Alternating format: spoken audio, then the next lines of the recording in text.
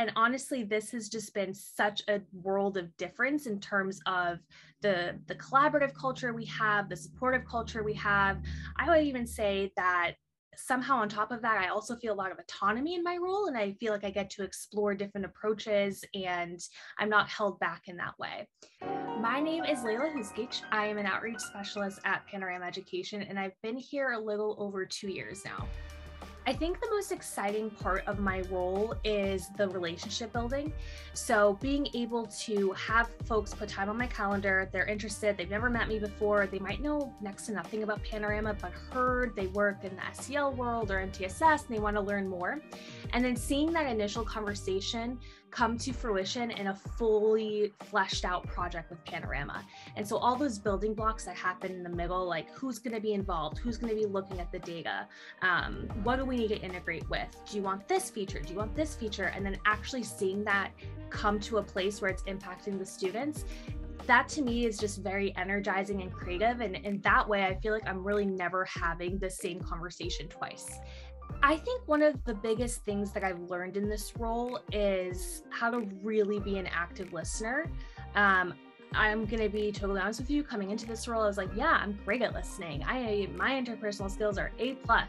But when you're in a sales role, the desire to just keep talking and talking and talking and trying to pitch them on it and asking, a lot of questions is very high.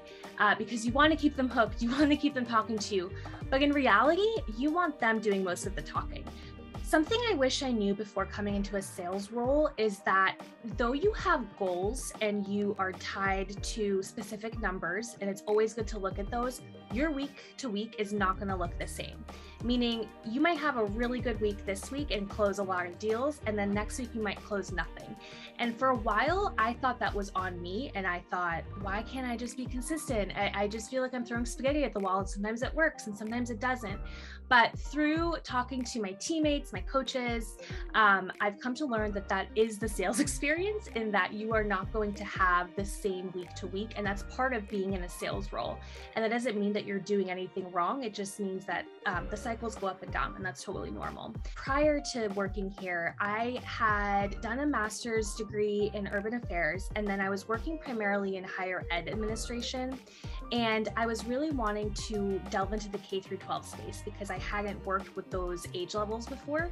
And I was curious to have my finger on the pulse of what's going on in the education landscape in the US, in my opinion, during what is the most formative years of education for kids. And I found Panorama, and to put it bluntly, I didn't know I could have a job where I'm making an impact, but I also have good work-life balance, and I'm also interested in the work that we do.